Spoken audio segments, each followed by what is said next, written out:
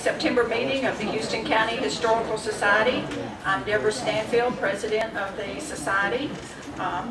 If you would please be sure to sign in if you haven't already, and silence your phones, which I'm about to do.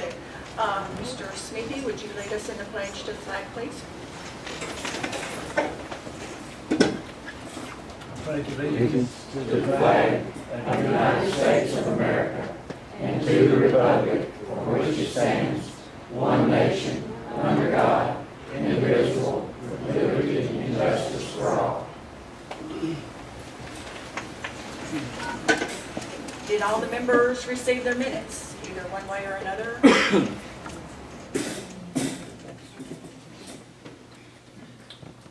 Is there a motion to accept the minutes as they are presented?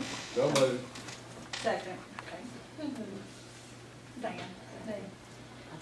All in favor? Aye. Opposed? Miss Betty, Treasurer's Report.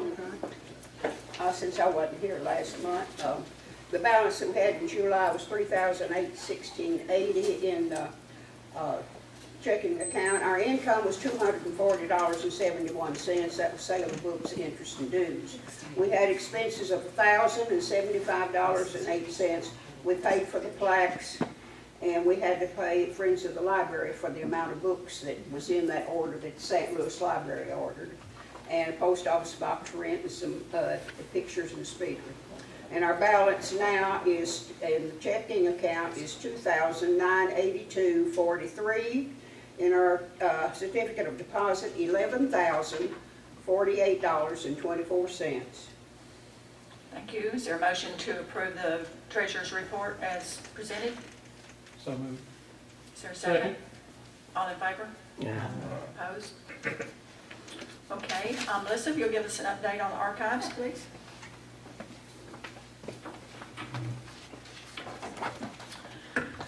My name is Melissa Barker. I'm the Houston County Archivist. We're located in the basement of the courthouse. As I've announced in the past, we've expanded, so please come and see us and all of our historical exhibits and displays. We have a special new addition to our archives. Many of you may have seen it in the newspaper. I took a picture and I made a copy. I printed it out if you want to see it. There was a door that said U.S. Post Office, Erin, Tennessee, that was located in an antique store in Dixon. And so there was an anonymous donor that purchased the door and brought it back to where it belongs, to Houston County. We were a little bit, didn't know if it was authentic because of where it came from, but Mr. Shimmy Coakley came down to the archives yesterday morning. And when he came in, he found me and he said, "Oh, look at that door." I said, "Okay." I said, "Do you want to," he had his cane, he was walking fine. I said, "You want to take the stairs or the elevator?" He says, "Well, the stairs, of course." So he took the stairs up and back down and back up. He says, "I'm slow, but I make it." So, but he looked at the door and he says, "Yep, that's the door I remember from the 1940s." And then Miss Jackie Largent Smith also came, looked at the door. It was kind of interesting. All in one day, everybody kept coming and looking at the door, which was wonderful. But she said, too, "That's the door." And Jim Bauer called and said, so, and everyone says that it wasn't the front door, but it was the door on the back side, not the back door, I've been told.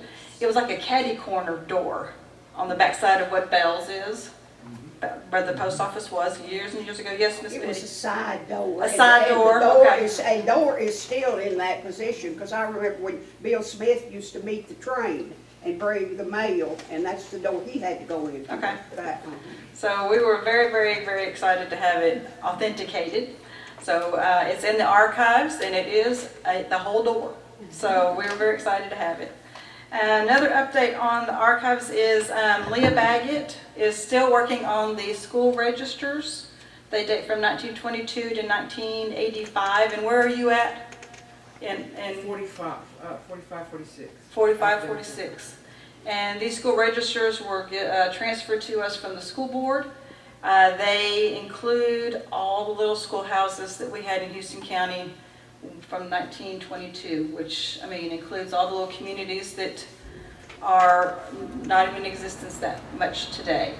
And but we have had some interesting finds in them, and Leah's had a lot of fun. She's doing an index of them so we know what we have.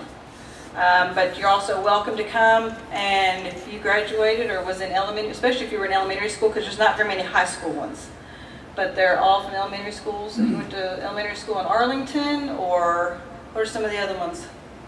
Campground, Erin, Silvertop, Spring Hill, Spring Valley, Pollard, Tennessee Ridge, Stewart, there's a lot.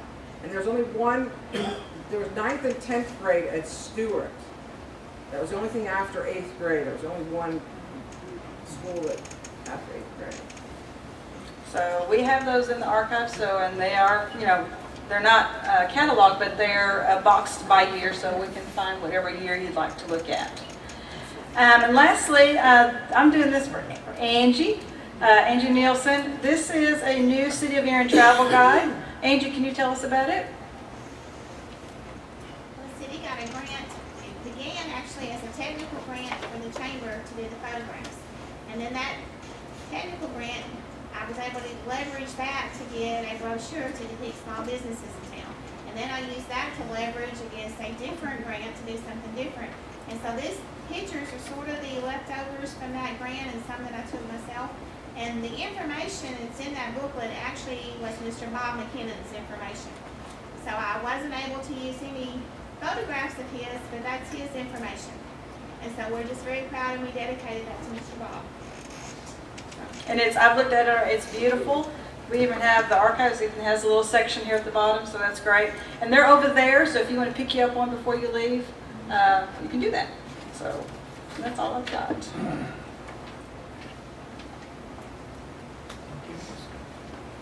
Thank you, Melissa. New business, Jerry said he would like to present something to you. As I stated last month, and for y'all who don't know me, I'm Jerry Bybee. I'm Vice President of the Historic Society. I was doing a project of finding pictures from Danville that TVA had took before the flooding and during the flooding of the Danville town in Kentucky Lake. And the National Archives received 500,000 pictures from TVA, and they were dedicated to them. Well, they're negatives is what they are. So I contacted them, and I got an agreement that I could order 20. And I ordered 20, and I got a book of the 20 pictures that we ordered from Danville. And they're different pictures that I've never seen some of them before. Some of them are similar to what we have, but I've never seen a lot of them before. And I'm going to put this book up here on Miss Betty's desk. We're trying to come up with a project to raise some more money so we can order some more pictures. I've looked online. First, the lady, the archivist, she said she had 164 pictures of the Danville area, and this is what I picked a 20 out of. Well, since then, I've done some research myself that she sent me the link, and I probably found another 50. So there's over 200 pictures of the Danville, Erin, Stewart, McKinnon areas of pictures that they have. The problem is they charge us $2.50 a piece to scan these, because they had to cool it down, cool the negatives down for a day, take them, and then they scan them. Now, if we go down there and scan them with their equipment, they're a quarter a piece. If we take our own equipment down there and scan them, they're free. But they're in Atlanta, Georgia is the main problem there. So is anybody heading to Atlanta in the next? We're more than welcome to have you down there scanning a bunch of pictures, but you got to let them know so they can get the boxes out and cool them down or warm them up before. But we had an idea that maybe we could take some orders on these pictures if anybody would be interested. And the orders that we take, we was going to charge like $5 a piece, and then we was going to order some more. Because I have a list of the pictures, or of the pictures that she had sent me, and some of them were just the same thing, but I think they were from different views. But some of them are a whole lot different pictures. But we were just trying to figure out a way that we could do this where it wasn't going to break us, is what it was. So I'll set these over here at Miss Betty's, and then if anybody wants to look at them, I got an order book here. We can take orders on them, or if anybody has an idea of how we can go down and get them scanned, that would work too. So thank you. We got an election coming up, and people that are running for office, they're always good about you're making contributions to good causes. There might even be one here today. Are you running, Dan? Been there, done that. Are you going to present these at the Danville reunion? Yes, I was gonna do the same sales pitch. I hate to do this, but I'd like to get more pictures. That's my whole goal. I mean, and I don't want to bankrupt the Historic Society by doing it. Once I do it, the pictures are going to be public. And the archive says they have no problem with us distributing them, or as long as we give credit to them, which we are. And like I say, yeah, there'll be a digital copy in the archives too. And we printed these out, and they were like 29 cents a piece to print out. And You need to go to Walgreens when they yeah, come cheap. somebody said when they have a sale, they're 10 cents a piece if you go get 100 of them. So that's what we're going to look for. Okay. And that Danville reunion will be Saturday morning, October the 5th at 9 a.m. as mentioned in your minutes. Our October meeting for the Historical Society is October the 8th. Maybe Jerry can put a program together that he gave to the Danville people and use him as our speaker in October. Is there any other new business? Old business? Last month, before the meeting, some of us got together and started to discuss the sesquicentennial 150th anniversary of the county formation of Houston County. January the 21st, 1871, give or take a few days, is that right? Several ideas have been thrown out. The Chamber of Commerce and a lot of the community clubs is also interested. I think what we may do for the Historical Society is for the year 2021 is for each of our meetings in that year to be about maybe the education, the iron furnaces or the lime kilns or the agriculture. So each meeting would have a speaker that would be most educated in whatever topic that we come up with. If anybody else has any ideas or wants to be a speaker, that would be great. Our speaker tonight is Judge David D. Wolfe, 1970 graduate of Houston County High School. It says in your bio here that Judge Wolfe was elected circuit court judge in 2014 after 35 years of private practice. His education stems from David Lipscomb College, 1974, and University of Houston College of Law, 1978. Judge Wolfe is a member of the State Bar of Texas and the State Bar of Tennessee. He and his wife are currently located in the Dickson County community. He's currently located in the Dickson County Courthouse Annex in Charlotte. He is circuit court judge for the counties of Cheatham, Dickson, Houston, Humphreys, and Stewart. And his topic today is about his family military history from way back until his father. And if you'd like to take over, Judge Wolfe.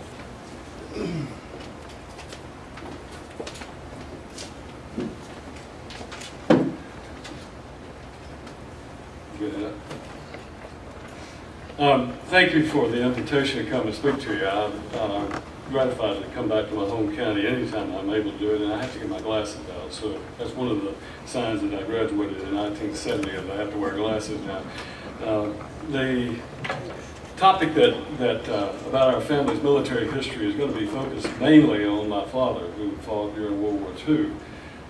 The other part of that is because I've spoken in the past about one of our distant ancestors, an ancestor named Philip Wolfe, who was immigrated from Germany in the 1700s and then fought. He was given a land grant by King George in North Carolina, but then he ended up fighting for the Revolutionary forces during the Revolutionary War at the Battle of Kings Mountain, and was wounded at the Battle of Kings Mountain, and then retired back to his home in North Carolina. Did not fight any further after that.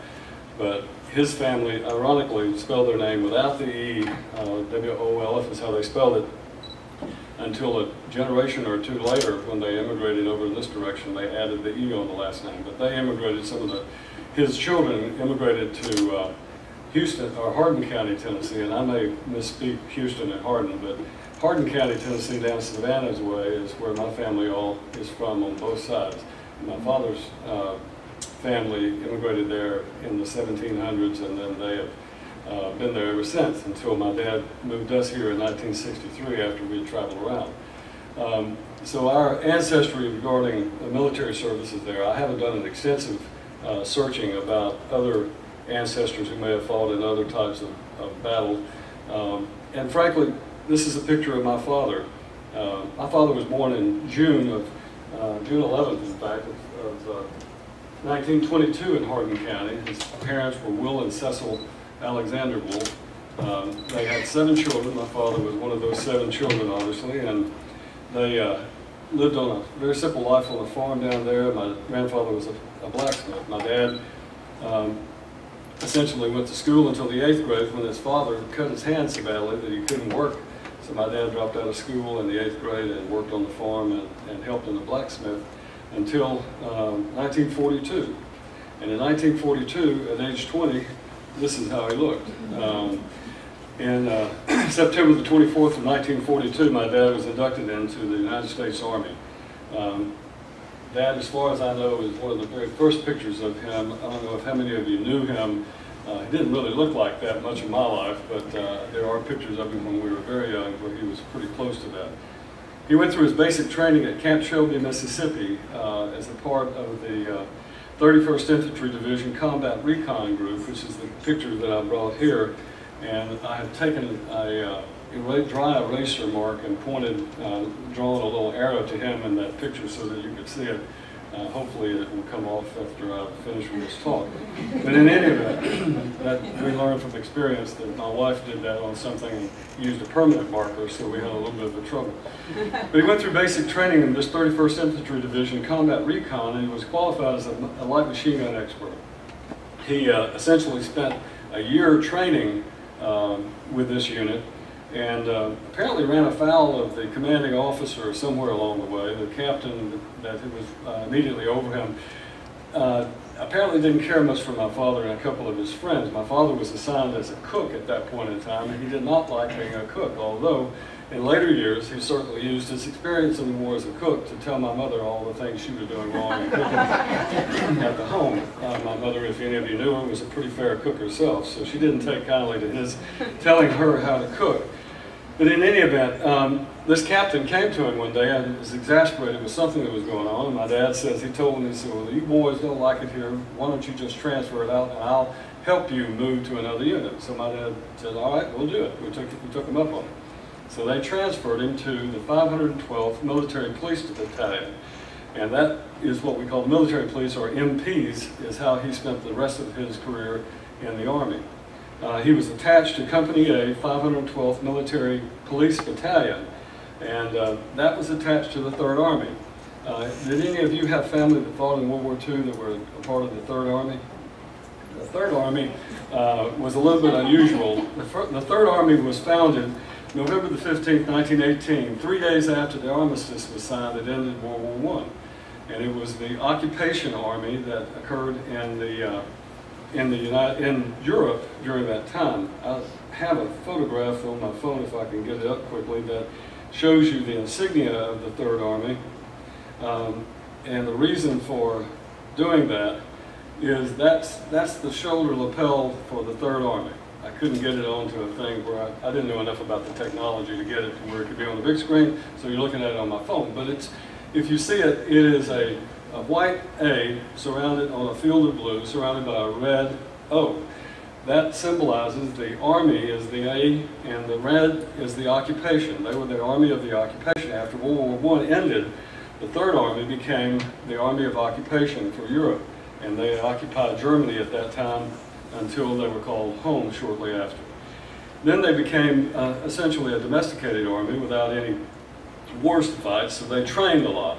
And as they trained, they went through different commanders. One of the most notable was General Kruger, Walter Kruger, who in the 1930s and early 40s trained them to become one of the best armies that the Army had at that point in time. they essentially divided after World War I the United States into 4 quadrants. And they had a 1st Army, 2nd Army, 3rd Army, and 4th Army. And the 3rd Army was assigned to the southeastern United States. That's why when my father entered into the military service, he was sent to Camp Shelby. That's the area that the 3rd Army was assigned to train at.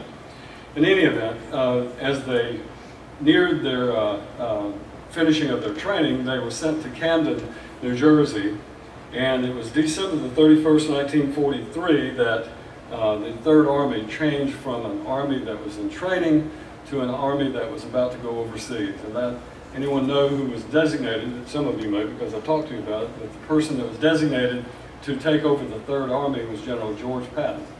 Patton had come from the war in Africa, had had great success against General Rommel down there, and as a result, when they were about to invade Europe, they needed experienced military commanders. So they gave General Patton the command of the 3rd Army, and the 3rd Army became a mechanized, I wouldn't say cavalry, but they were a mechanized force that relied on speed and transport to accomplish what they wanted to do.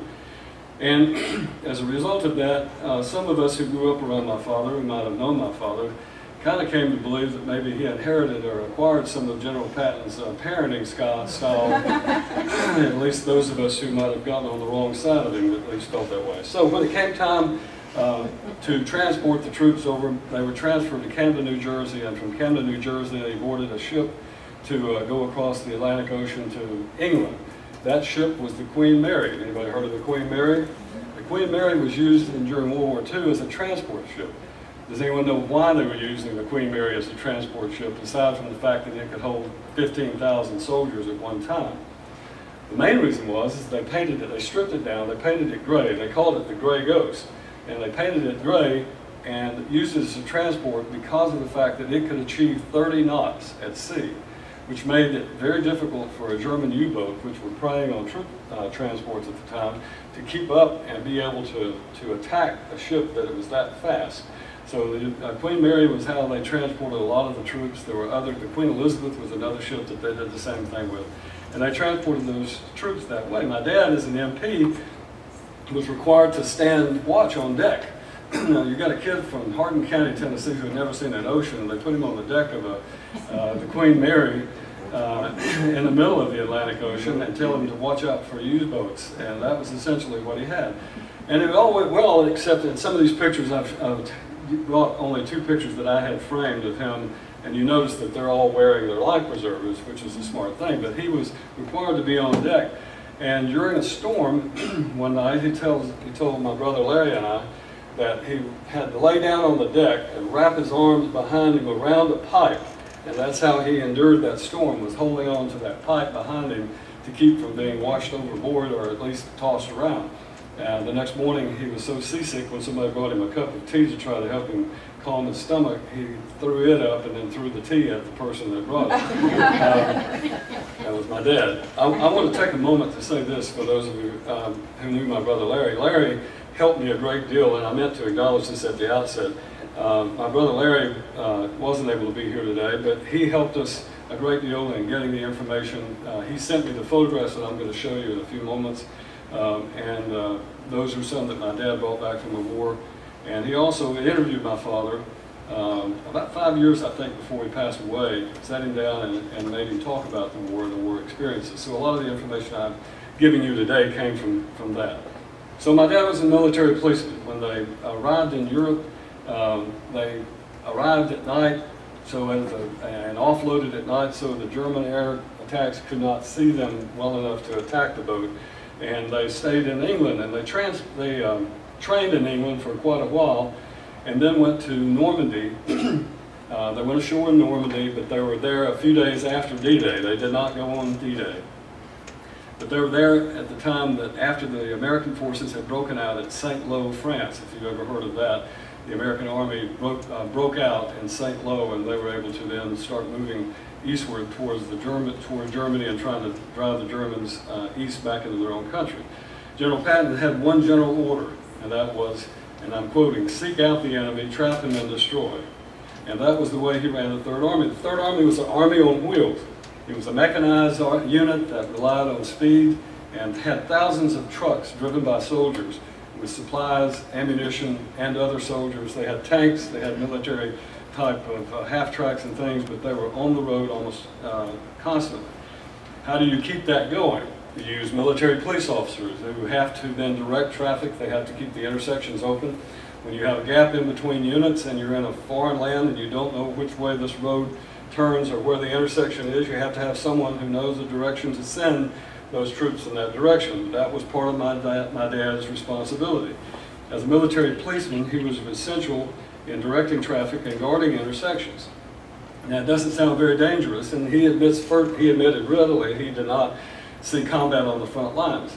But what he did see was shelling and aircraft attacks on the towns and all that he was guarding the intersections. As an MP, a police officer, he was required to stand in the center of that intersection and direct the traffic no matter what the weather conditions were, no matter what the attacks were that were going on. As long as there was traffic on the road, his job was to stand in that intersection and direct them the right way. And as a result of that, there were many times when he told us that he was standing there and there were artillery shells exploding, not on top of him, but close enough that the shrapnel would rain down on top of him, and luckily he was able to wear his hat. He could not leave and seek shelter no matter what, as long as there was traffic coming his direction. When he no longer when there was no traffic on the highway, then he could seek shelter. And on one occasion, he did seek shelter during a shelling when there was no traffic. He went into the basement of a house, and when he got down there, there were 3 dead German soldiers. And at that point in time, his options were to go back out and face the shrapnel, or to stay down there and among the dead German soldiers. He said, they weren't bothering me, so I just stayed down there and stayed out of the way. So obviously, that was a danger. There was some danger involved in that. One of his good friends that he told me about, who was a military police officer that was in an adjacent or nearby intersection doing the same job my dad was, after one of those shellings where he hid out in the basement, he came out, went to check on his friend, and found that his friend had been killed by the shelling that had occurred at that same time. So there was a problem. Patton had his Third Army attacking Germans to the east, and he captured a lot of different towns from the Germans. One of the German towns that he captured, or one of the towns he captured, was Metz. And about the time that he was continuing to push east with his offensive, the Germans launched a counteroffensive. That counteroffensive became known as the Battle of the Bulge. I know most of you have heard about that. And at the Battle of the Bulge, the Germans were running roughshod over much of the military until the 101st Airborne, out of Fort Campbell now, but 101st Airborne was sent into the town of Bastogne, and they held the town of Bastogne against all odds, and without any winter clothing or anything that they needed, they were fighting the Germans and holding that line. So Eisenhower had a meeting of the staff and the brass of the United States Army, decided they had to send relief.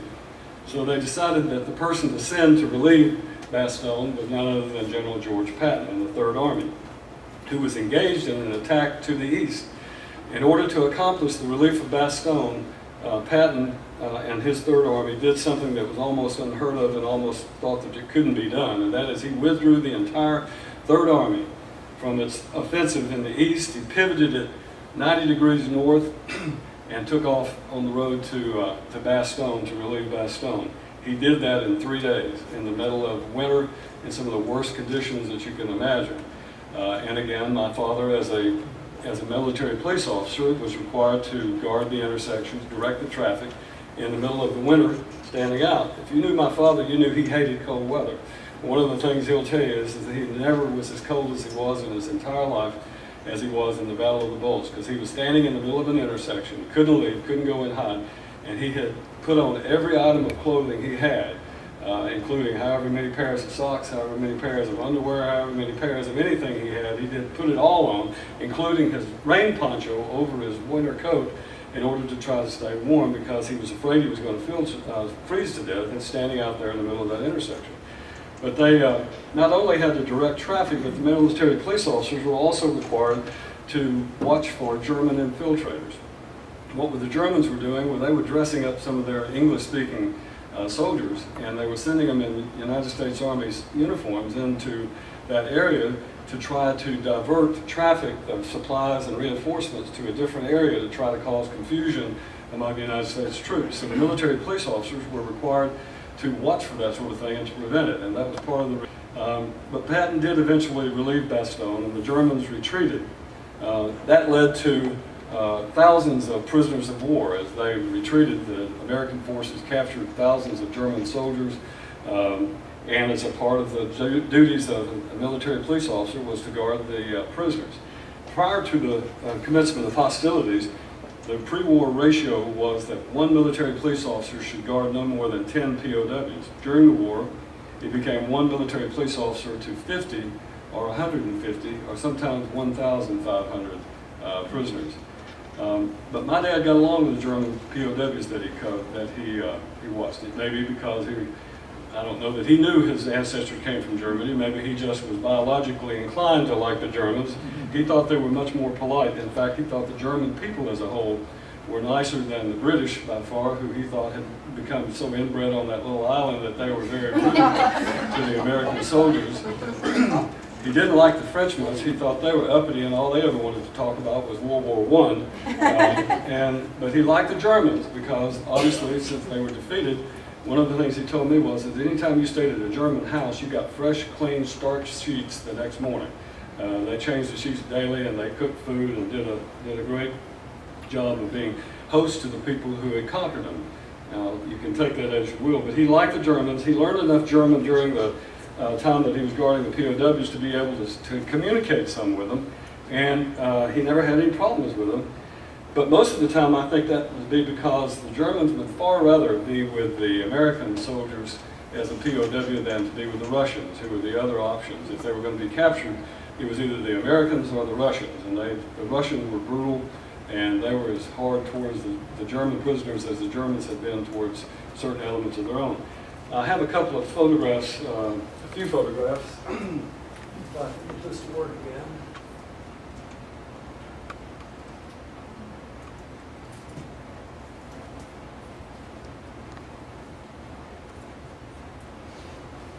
Anyway, what I'd like to do is to show, this is my dad as a military policeman, and his attitude about being cocky was the same later in life as he is in that photograph.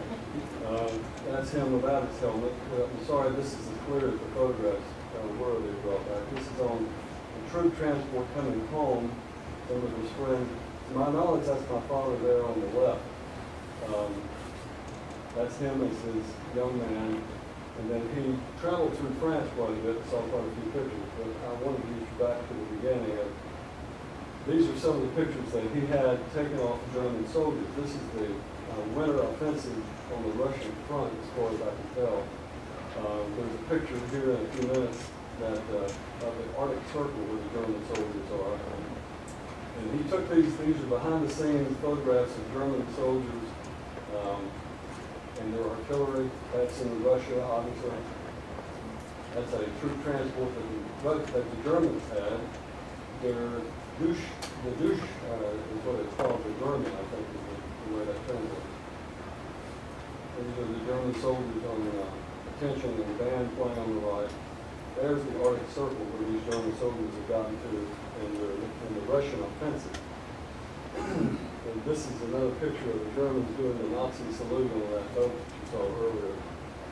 That is a German officer, and that is a group of, it's similar to what you saw in my dad's unit. That's a group of those people that were training in the German army. So in any way, one of the things my dad loved about his experience was that when he was an MP over in Europe, kind of towards the end of hostilities, a P-51 Mustang of the United States Army Air Force had a mechanical issue and had to didn't crash land, but it landed near where he was stationed, and he was sent out to guard it. How many of you have ever seen a P-51 Mustang? Well, it was really a fast, mobile plane that helped turn the tide of the war in Europe for the American soldiers. They could fight the Luftwaffe with the Messerschmitts that they had with a P-51 Mustang. It carried 6 50 caliber machine guns, 3 on each wing. So when I sent my dad, who was 20, probably 21 at that time, out to guard this plane to make sure that the Germans and no one tried to sabotage it, the pilot happened to still be there. And so he got the pilot to tell him, how do you operate this thing? The pilot said, we do this, you flip it, you know, and then you push this button. So anyway, they made the mistake of leaving this 21-year-old country boy in charge of a P-51 Mustang with 6 50 caliber machine guns. And when he was through, there was not a shell remaining in that. He fired them all until every shell in that plane was gone. And he said, you can believe how that would tear the ground up down there. But that was one of his things that when Larry interviewed him, he just laughed about that experience.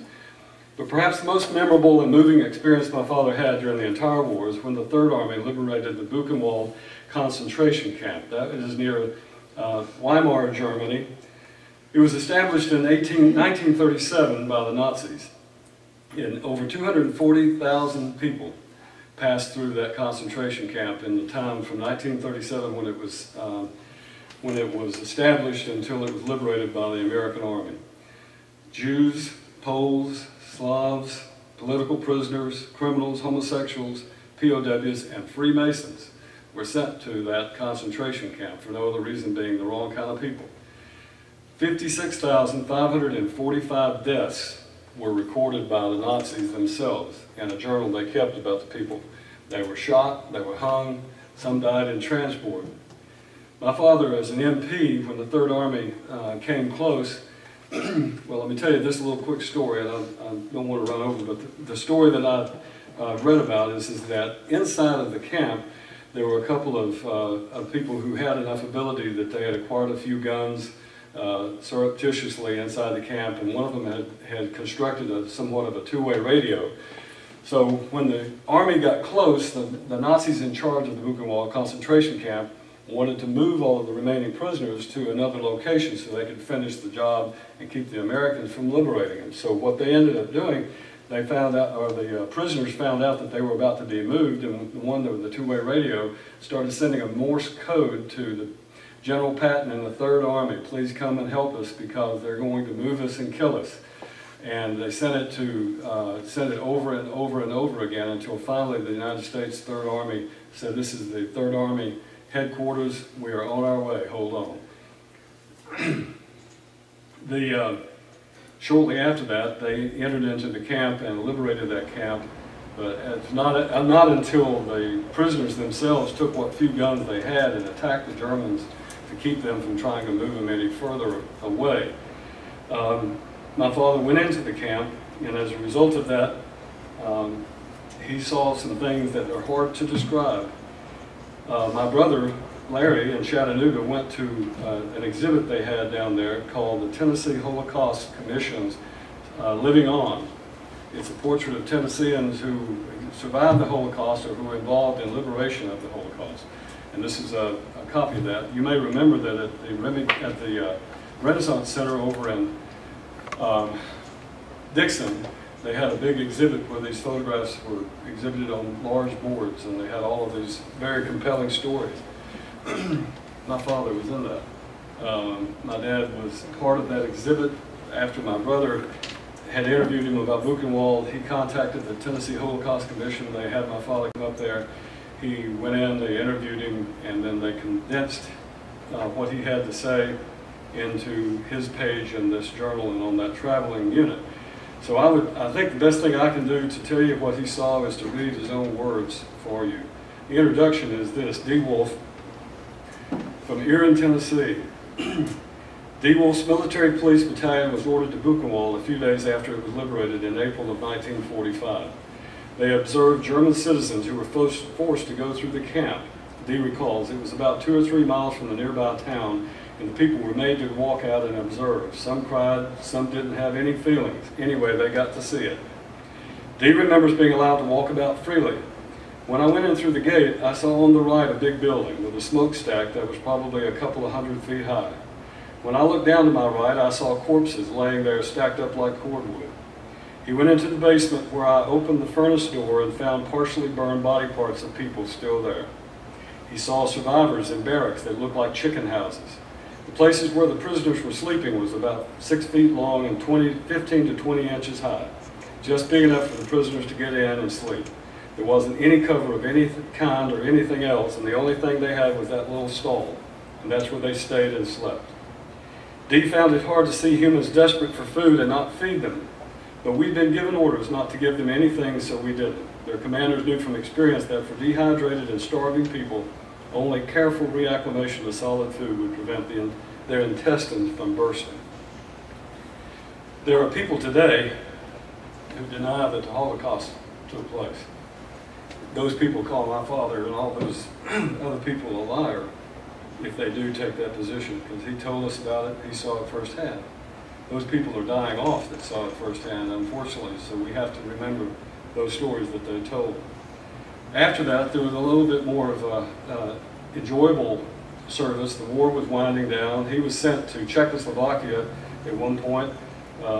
He traveled quite a bit throughout Europe. Went to Nice, France, but in Czechoslovakia they had a long parade where they had to salute for such a long extended period of time that he said that his arm, he couldn't hold his arm up anymore and salute as they marched by all of these dignitaries. He had to take his other hand to hold his hand up in a salute so that he didn't get in trouble. His unit fought campaigns in Normandy, northern France, the Ardennes Forest, Rhineland, and Central Europe.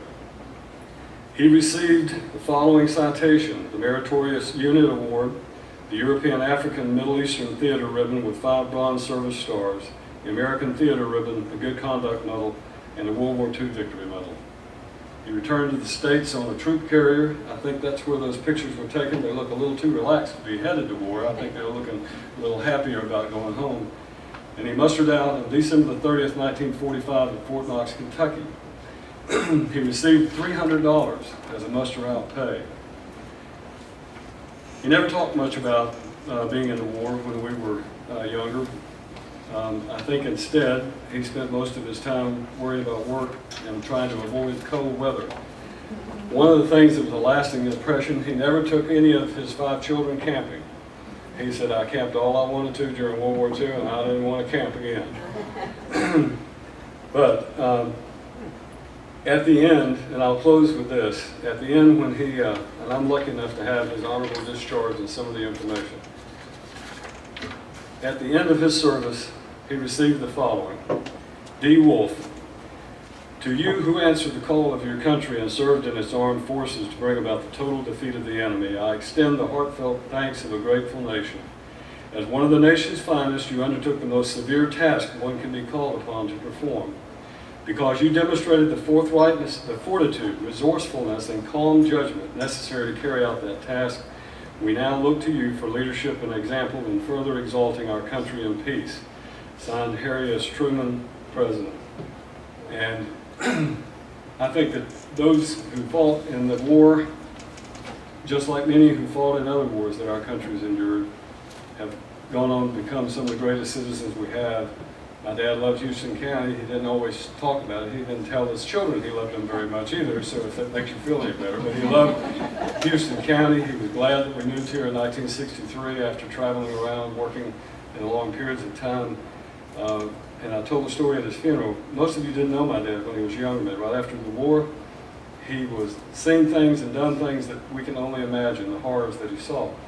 And he liked to drown in gin. Or anything else he could get a hold of. And he was not a happy drunk when he got, he was not a pleasant one. But the thing is, he changed his ways. And in 1963, he quit drinking and moved to Erin.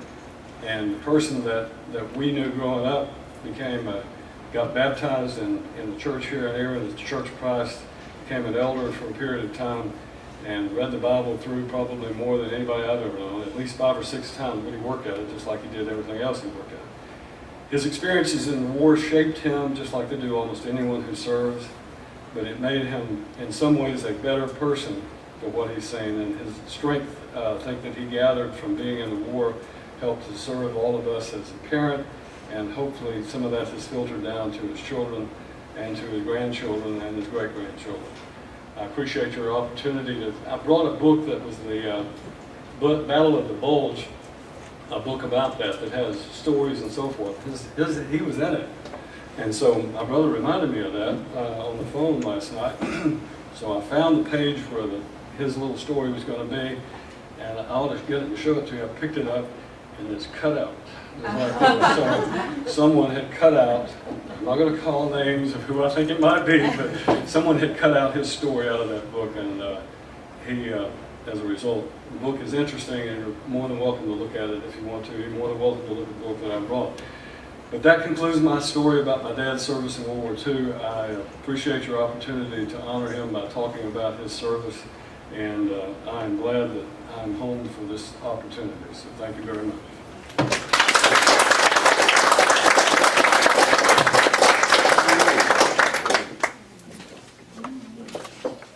Are there any questions for David?